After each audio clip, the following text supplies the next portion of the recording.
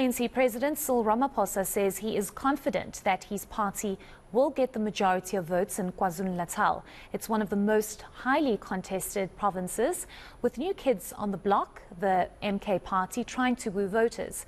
Ramaphosa was on the campaign trail in the province.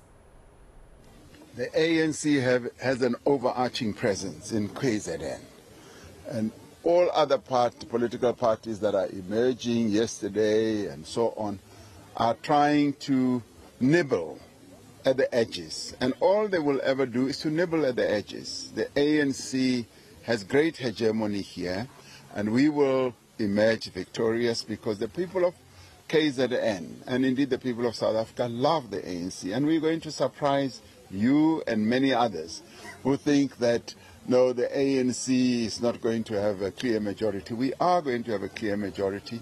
So even a recent making of a party called eNCA party will see what the ANC is all about, even here in KZN. I have no doubt about that. Our strength and our support here is quite strong.